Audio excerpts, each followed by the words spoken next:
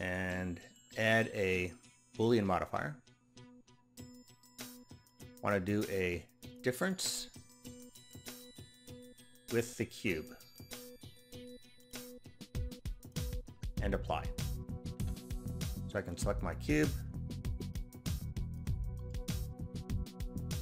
and delete it. I to inset, E to extrude, and then right click to drop the tool because I want to use scale in the Y to bring those out,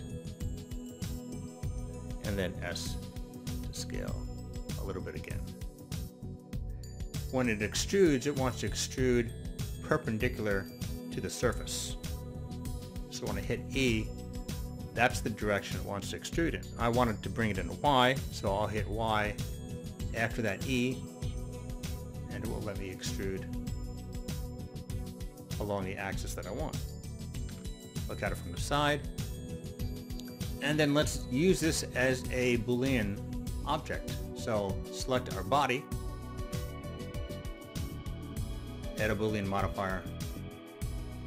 It's going to be a difference with the spring. Apply. And now we'll select the legs. Same thing, Boolean modifier.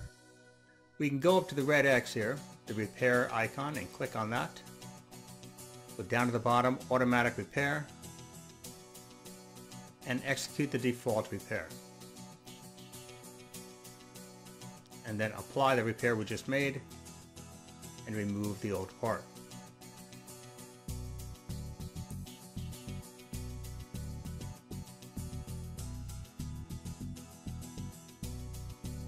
Another drop in the bottom half.